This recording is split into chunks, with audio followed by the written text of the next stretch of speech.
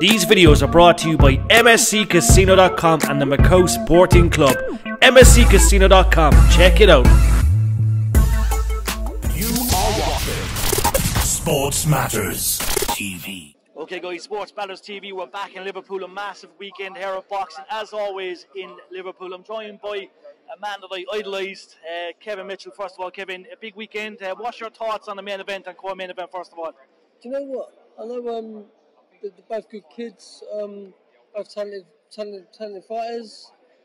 I haven't really looked into them so much. I've been so busy in the gym with my own fighters and I've been busy with what I'm doing, but I haven't really watched the main event really. I just know they're both very highly talented fighters, they're very good kids, and that's what I know about them. You know, speaking of your own kids, the guys you're training, obviously a lot of up-and-comers, there's going to be future world champions there, Kev. Yeah. If you're involved, look, it's going to be success, but tell us, who do we need to watch out for at the moment? Obviously, look at guys coming up the ranks.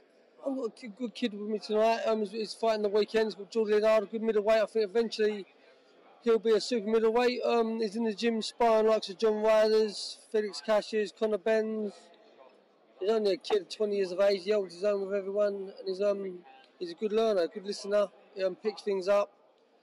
Physically, he's the part. He's not even there yet physically. He's only a 20-year-old kid. Who knows where his career could go? I think he could go all the way if he gets it right. But he's a pleasure to train, and I think, yeah, keep your eye open for Jordan Leonard. I've got another good little fighter called Maisie Rose. She's near the bantamweight sort of division. She's a good little fighter, good little learner, multiple amateur champion. Yes, I've got a good little stable coming through. That's the main thing. And look, you love boxing. Look, you're still heavily involved. Yeah. But how much did you miss the training, the aspect of actually being in the ring? Because look, you were a classy fighter and unfortunate enough to be a world champion, which you should have been. But look, things happen. It's the game. Obviously, you're still involved and you love it. Yeah, I love it, but I don't miss it. It's such an hard sport, such an hard industry to get it right. And the training is so hard, and the regimes are hard. And do you know what? Since the 8 years I've retired now, it's even got harder. So I don't even know if I could even go stand to the training that they do it now and keep to it. It's very hard. But you still look like a baby, by the way. You have an age today, Kev. I'm 1,000 years of age. One of my girlmates said that the other day. I feel like I've aged like a million years. But yeah, no, the sport's a very hard sport. And do you know what? I had a good guy here. I had 43 pro fights. I had 50 amateur fights. I never ducked anyone. I fought everyone. For me now, I feel like being a coach was for me. I think this was for me. That's why I didn't win the world title. I think there's reasons for everything. And for me, I love coaching young fighters and bringing them through now. So I'm really going to enjoy the next 10 years of my career producing good kids. And we're lucky to have you still in the boxing game.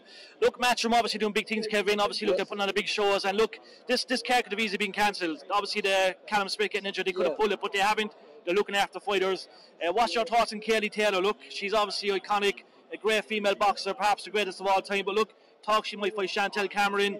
Obviously, there's the rematch. There's a lot of stuff in the pipeline. But what do you rate, and how do you rate Katie Taylor? Yeah, I love Katie Taylor. She's such a lovely girl as well. I met her in Birmingham for the first time. She's such a nice kid. Great fighter. She's done wonders for women boxing. So I remember when I was a kid, women boxing wasn't really getting off the floor.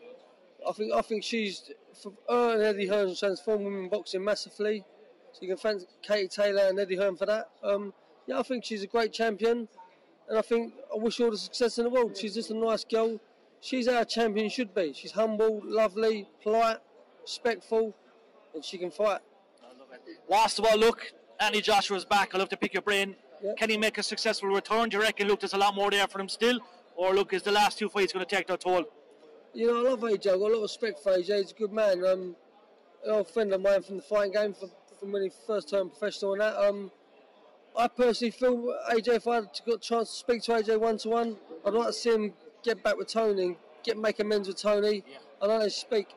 I just think he needs his old school trainer back, and I don't think he's been as good as ever since he left us. But time will tell. I hope he's alright and he's in a good place mentally. He's done unbelievable for the sport. Look what he's done. He's done what we all dreamed of and more. Can't take nothing away from him. He was a great fighter, great champion. He ain't just quick as soon as he's made comebacks. He's come back and revenged defeats. Yeah, he's just an all-round great guy. He's a good man. I owe him a lot of respect, and my family owe him a lot of respect. Yeah. Kev, it's an honour as always. It's great to see you here in Liverpool. We're looking forward to a massive weekend, and I'm looking forward to seeing you train many world champions, my man. Thank you very much. Cheers, mate. Be sure to check out and support all our media partners. Sports Matters. bringing the sports home.